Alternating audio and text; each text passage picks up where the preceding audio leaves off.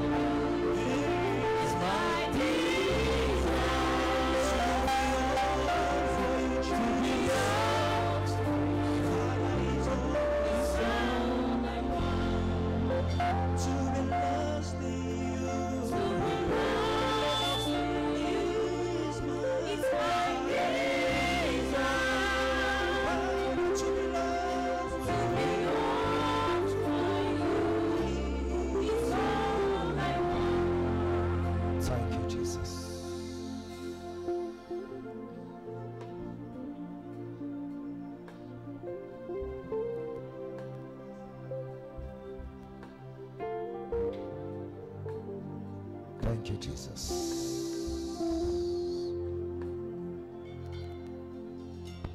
If not for God, what would have happened? If not for God, tell me, where do you think we would have been by now?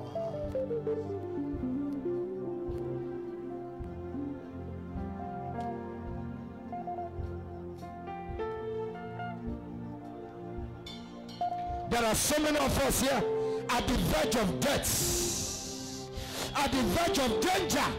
The Lord stretched forth his hand and pulled us back.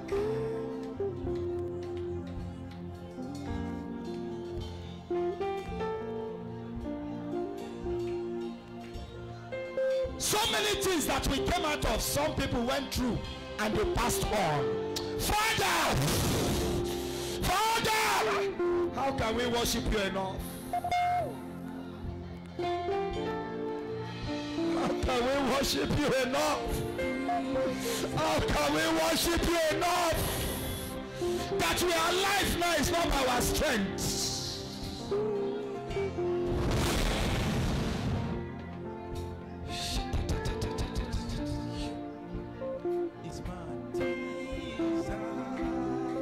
It is a privilege. Privilege. It is a privilege.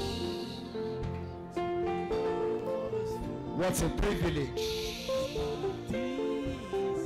What's a privilege, Lord? Privilege of relationship. Privilege of life. It's not a matter of is our rights. It's a privilege. And we are not taking this privilege for granted.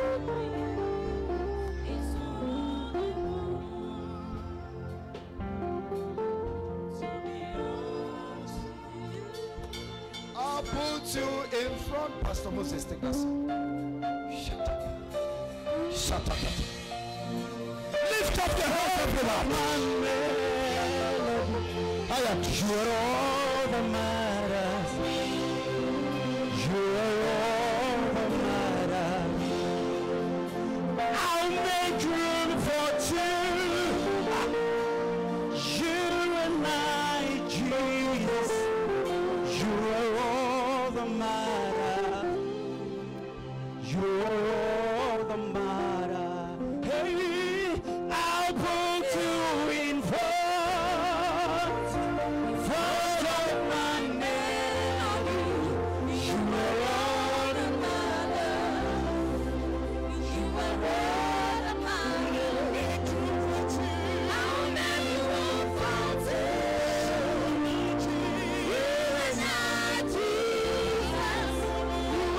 for two.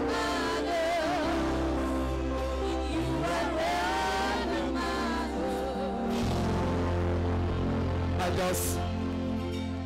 I just sense in my spirit that there's somebody here. I don't know why God loves you this much. I don't know.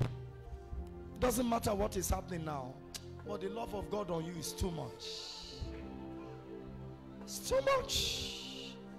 Too much. It's too much.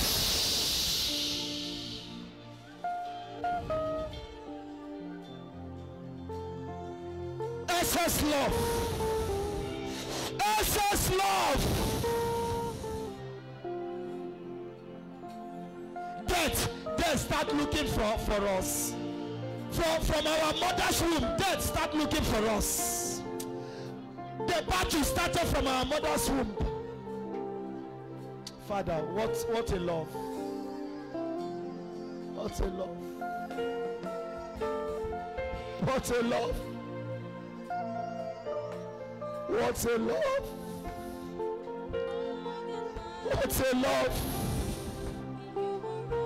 What a love.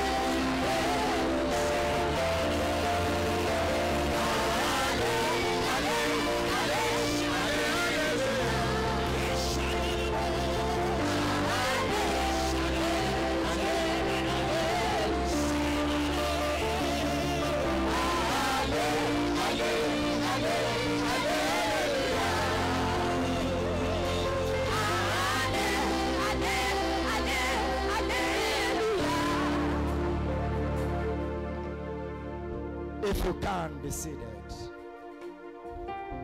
If you can. Anybody on the floor, leave the person.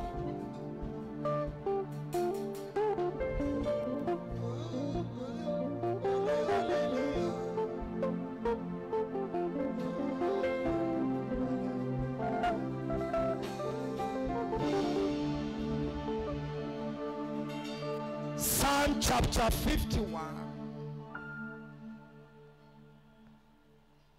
verses 10 to 11.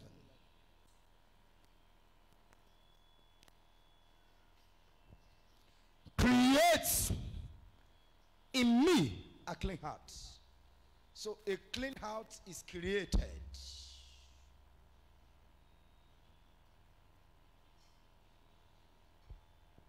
Oh God, and renew a right spirit within me. When you become born again, it's not out of order to pray and asking God to create in you a clean heart. Cast me not away from thy presence. Because the presence of God in a man's life is the greatest asset of that man. And take not the anointing from me. Please, don't take away your Holy Spirit from me. Don't take away the Holy Spirit from me.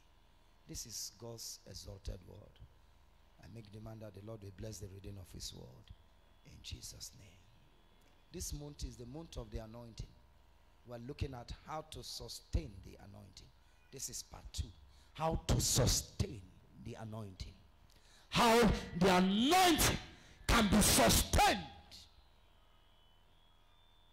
Lord, you better don't lay your hands on my head than you laid your hands on my head and I wasted it.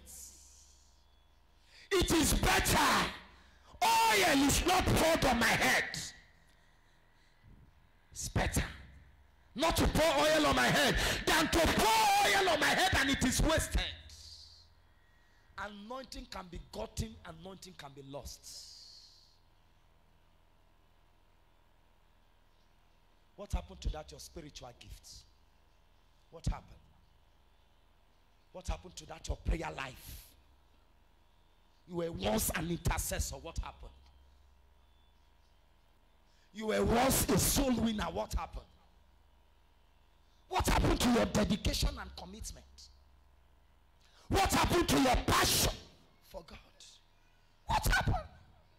What happened to that grace you pray for the sick, they are healed? What happened? What happened to your fire? What happened to your consecration? What happened to your integrity? Beloved brothers and sisters, it is better not to get anointed than to get anointed and lose it. It's better. Every time I read the story of Samson, I feel bad. I feel bad. Every time I read the story of Samson, that man that died on the laps of Delilah. Look at the anointing. Can I tell you briefly what the anointing did in the life of Samson? One day, himself and his parents were going. Maybe the parents were in front and he was behind. And then all of a sudden, a lion just roared. He was not prepared to kill a lion. He was just going. And the Bible recorded that he held the lion with bare hands, pieces the lion. And he didn't tell his parents that, Mommy, Daddy, I just killed the lion. That was the anointing in the life of Samson. Another time, he went to the camp of the enemies and killed 30 of them and removed their garments and gave out the garments as gifts to people that interpreted his riddle. Another time, he caught 300 foxes. Foxes, you know fox? Foxes. 300, he caught them by the anointing. Another time, he used the jawbone of a donkey and killed 1,000 Philistines.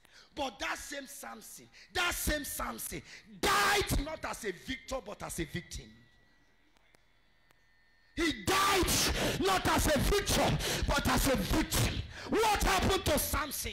There was a time in his life they plucked his 2 eyes. Samson eyes, who born you? Who born you? The 2 eyes were plucked. Samson died a disgraceful death. He lost the anointing. When God is coming, you will know. But when he's leaving, you may not know. He lives gradually. Gradually. Samson, the Philistines are here.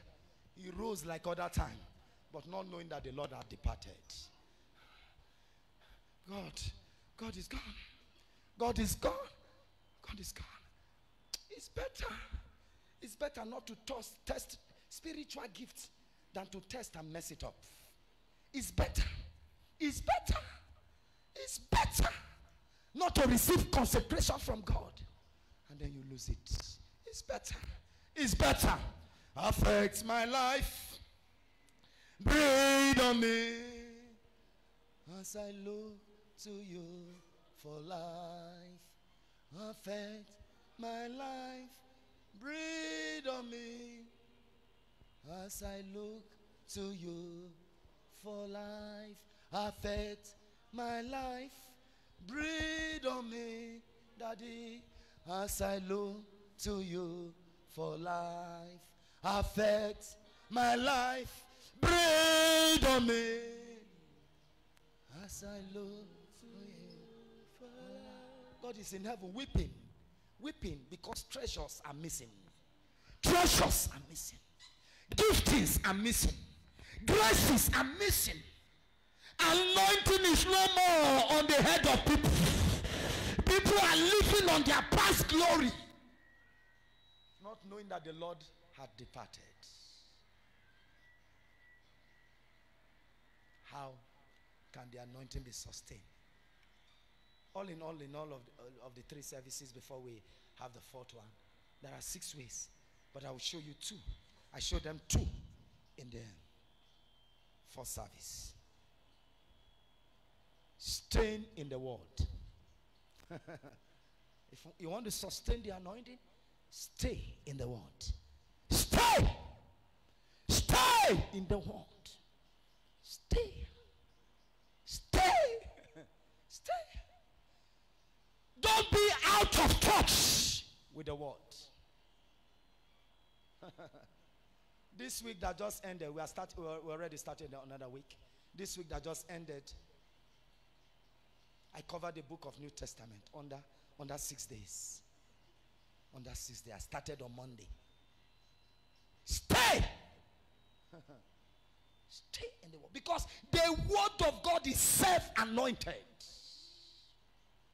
John chapter 6 and in verse 63. It is the spirit that quickeneth. The flesh profited nothing. The words that I speak unto you, they are spirits and they are life.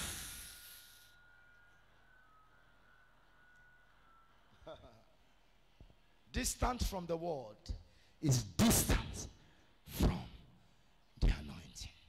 John chapter 15 and in verse 7 says, if ye abide in me and my words, John chapter 15 verse 7, and my words abide in you, ye shall ask what you want, and it shall be done. If ye abide in me and my words abide in you, there are transactions that we show. One of those transactions is the permanent oil that you will ever carry. Permanently on your head.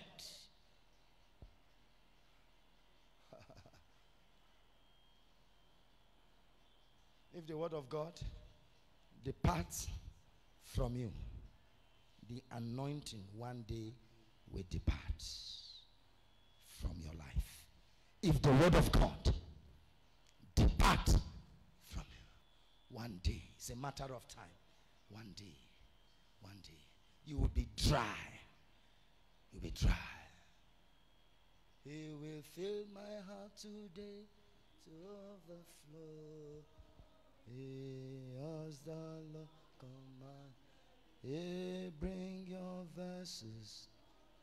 He will fill my heart to overflow. With the Holy Ghost. Brother, sister, are you not tired of disappointing God? Aren't you tired? Aren't you tired? I want you to look at your life 20 years ago when you were on fire. Look at your life 15 years ago when you were on fire. You were not even well placed like you are placed now. Is it a placement? Is it a placement? We should not disappoint divine agenda. We should not disappoint divine agenda. We should not. We should not. So, if you want to sustain the anointing, you make the word of God your nearest companion. Your nearest companion. Good news. This word I just said from God, God says it's for 4 persons here, 4 of you. He said, I am going to, in your life, replace shame with dignity and honor. Where are the 4 people? Take it. Whatever that looks like shame in your life, in this second service, I declare that as you are living, the shame shall die here. Honor and dignity shall come up.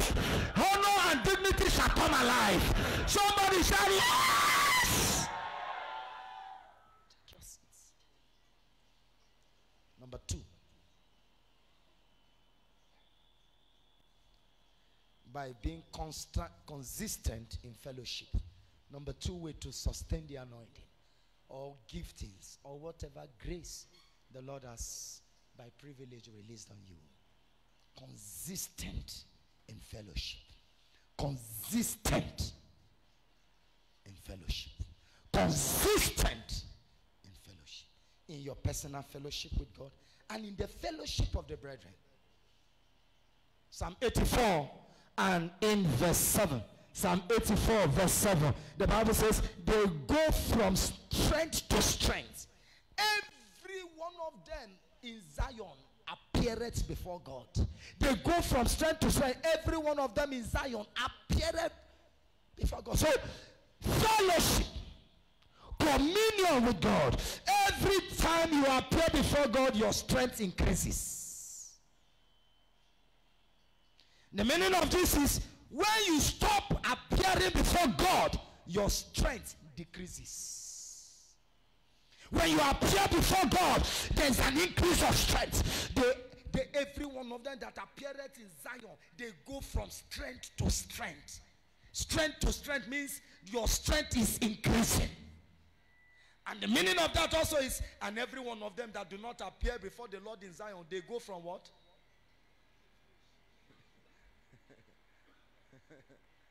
They go from weakness to weakness.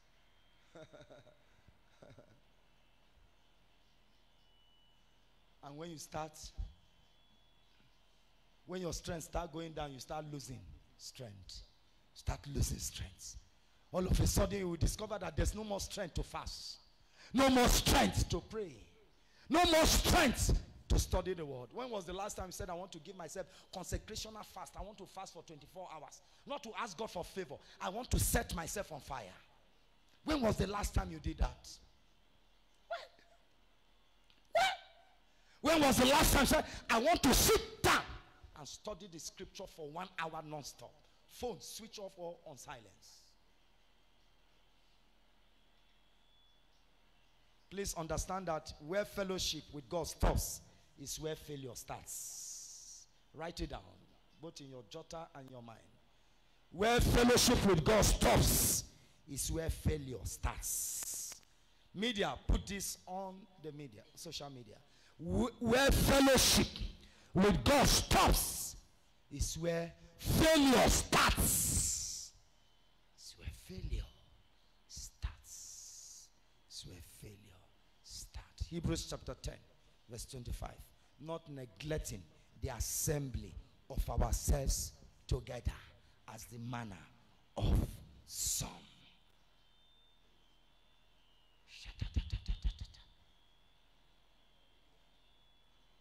Very important. I add this because the Lord said I should keep speaking on it. And that's why I'll keep speaking on it. Because the real evangelism today is the reflection of the hand of God on your life. That is real evangelism. The reflection of God's hand on your life. You want me to know Christ because God has blessed you? Let me see the blessing. Let me see the blessing. If I see the blessing, you don't need to tell me. I will walk up to you. I say, please, let me know what is the secret of this blessing. The Lord said, keep saying it. Doesn't matter what people are saying. You know what I want to talk about? What is not tight as we close. What is not tight? What is not tight? I'd like you to get an understanding of it. What is not tight? What is not tight? People make all manner of comments, but one thing I told myself that anything that I am doing that I've found in this scripture and is working for me, nobody can stop me. Nobody can talk me out of it. Nobody. Nobody can use scripture to confuse me. I told them in the first service, me and mommy went for a meeting in a church. One young pastor growing, coming up. He said, people don't need to fast again. He said, there's no need for people to fast. That Jesus already fasted our fast. Say the I think 40, is it 40 days? He said the 40 days fasting. He fasted for all of us. What? Pastor, say no need for fasting. Hi. Is it not this work I'm doing? Tithes is not any amount you feel like dropping. That's number one. It's not. This thing has a way of opening up your life for blessing. This thing, please let this thing enter you. Just like something has entered into somebody's blood. Let tithing enter your blood. It's time for tithes. Say, ushers, give me an envelope. Put 5 on anything. No. If it is not 10%, it is not tithe. If your tithe is 100 naira and you drop 99 naira point, you have not succeeded in tithing. You have not succeeded in tithing. Number 2, tithe is not offering. It's not offering. There's a difference between tithe and offering. The difference is tithe is a demonstration of your obedience to God, while offering is a demonstration of your love for God. That's the difference. It's a demonstration of your love. So when you drop your offering, for those of you that don't know, when you drop 5 naira, you say, Lord, I demonstrate my love to you by this 5 naira. 10 naira, money that has been rejected by, you dropped into the, it's an expression of your love. But every time you give out your tithes, it's a demonstration of obedience. So tithe is not offering. Number 3, tithe is not a vow. Tithe is not a vow. It's not. Lord, if I marry, trust me, I make a vow, start paying tithe. Wrong prayer. Tithe is not a vow. And number 4, tithe is not a sacrifice. Tithe is not a sacrifice. Your tithe is not sacrificial giving. Your tithe is God's portion that you owe him anytime he blesses you financially. Except you don't want to get God involved in your finances. And then you keep going like that. And let us see how far you will go. Because the truth of the matter is, tithe has the power of transgenerational blessing. I said it to those that were here on Thursday, of how Abraham tithed and his great-grandson inherited the blessing. In Hebrews chapter 7, go and read it. Abraham tithed. As at the time Abraham tithed, his son Isaac had not been born. Jacob had not been born. And it's Jacob that gave birth to Levi. But Abraham's tithe affected that young man. Beloved brothers and sisters, please, let's understand that we are raising up a generation. Let's affect our generation. Let's leave a good legacy behind. Let's leave blessing behind. That is a good father. Let's leave something behind. Tithe is not prophet's offering. Number 5. Tithe is not prophet's offering. When we say prophet's offering, that is you value the man of God. You love him, so you say, I give you this because of the love and value I placed on you. That is prophet offering. Tithe. You don't use your tithe and say, Daddy, I came to appreciate you with this. But in your heart, you know it's tithe. And you gave the man the impression that you are giving him a prophet's offering. No. No. And finally, tithe is not a welfare offering. Tithe is not a welfare offering. Welfare offering is the offering you give to the needy. It's the offering you give for somebody to be helped. It's the offering you give for somebody to laugh again, to smile again. Okay. So you don't carry your tithe and you are looking for any orphanage home available. No. You don't have the right to decide the matter of your tithe. No. Bring ye all the tithe into the storehouse, that there may be meat in my house. And prove me now, here we said the Lord of hosts, if I will not open you the windows of heaven and pour you out a blessing, that there shall be no room enough to contain it. You split your offerings, but you don't split your tithes. You don't. You don't. You don't. I prayed for one man, bam, and he exploded. God's good money. And he told me, Mommy knows the man.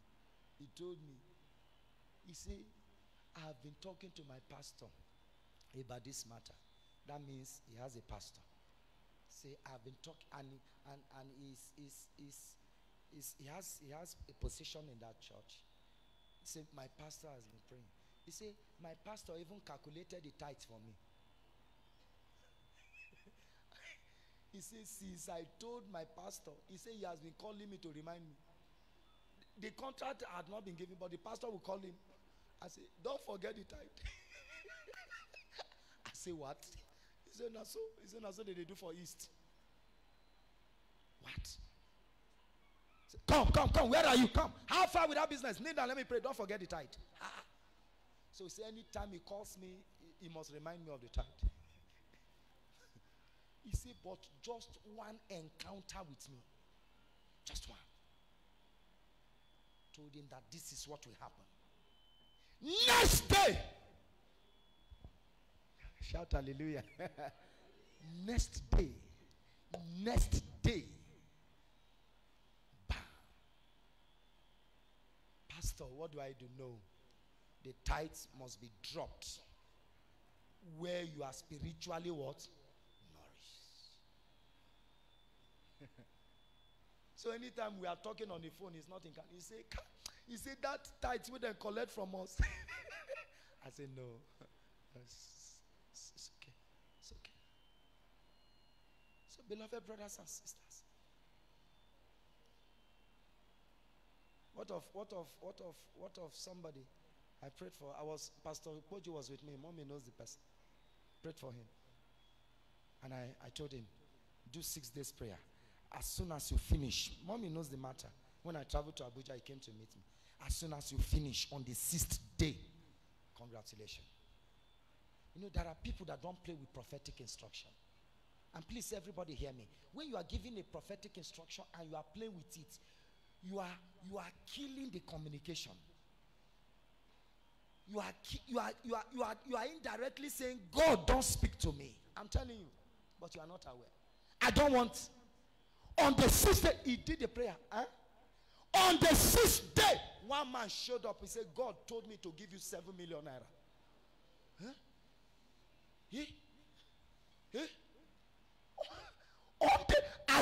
As he was finishing the prayer, a member of Dunamis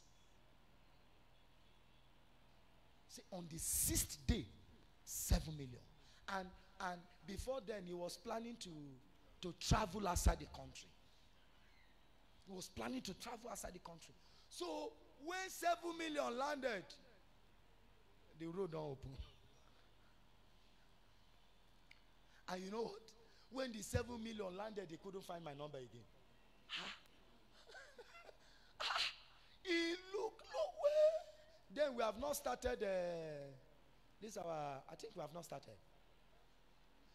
I think we have not started it, or maybe he was not aware of something. But all of a sudden, he just saw me on Facebook. Say what? But you don't chop the money. 7 million. The tithe is how much? 700,000. He said, "Oh, pastor, are you the one I'm talking to? Where are you now?" Australia. Married already with 2 children. He said, on the 6th day, pastor, send me your account. I will not tell you the balance of the story. But what I am saying is, please,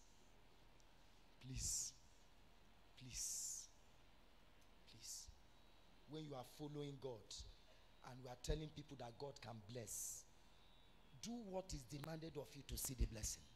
The blessing is not the problem. The problem is compliance. Rise to your feet. Go forth and have a blessed week. That your amen is not coming the way it should come.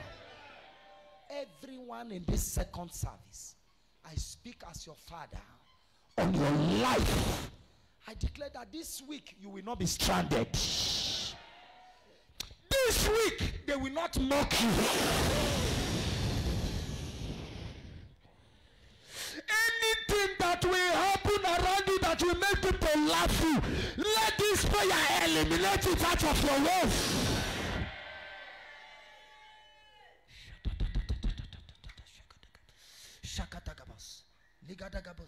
And anybody here that came into this service, I don't know why God is showing me that picture, that came into this service with a sickness because they gave you food to eat in the dream.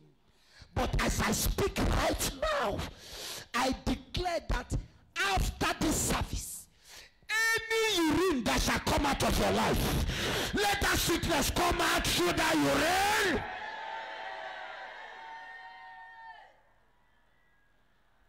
You are blessed. I wish you a very joyful week. You will laugh throughout this week. Shall be laughter, laughter, laughter. Laughter, laughter, laughter. Laughter, laughter, laughter. If God is giving you favor this week, it shall be excess favor. If God is bringing food your way, it shall be excess food. As you are eating, another person say, take more food, take more food, take more food. Excess food, excess food. So for those of you that love food, congratulations. You are blessed. Give the Lord a clap. And please take your seat. Hallelujah.